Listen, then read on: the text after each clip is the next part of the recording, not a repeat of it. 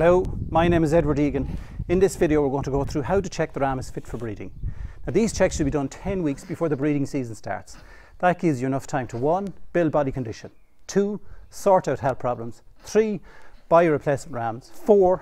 Acclimatise replacement rams, and 5. Quarantine any replacement rams that come onto the farm.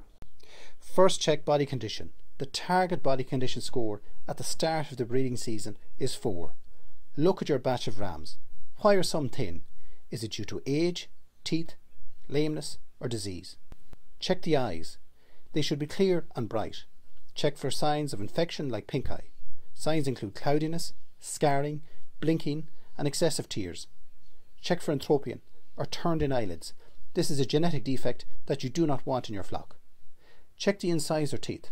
When the ram has his mouth closed, run your thumb over the incisors.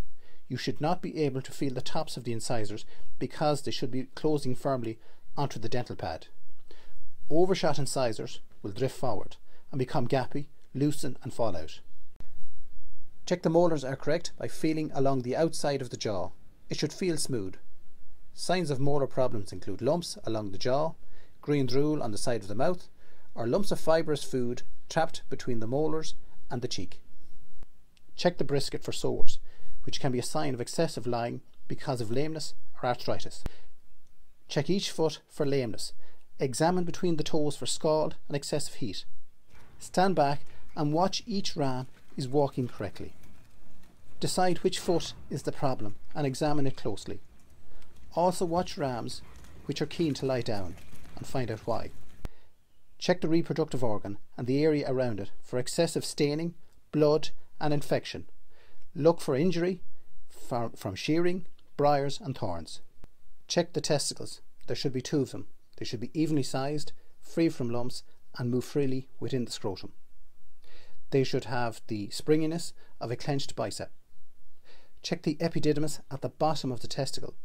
It should be free from lumps and it should have a rubbery feel. The skin of this area here should be clean and free of infection. Okay, so to summarise, do your ram checks 10 weeks before breeding. The target body condition score at mating time for rams is 4. Check that the eyes are clear and bright. Check that the incisors and the molars are correct.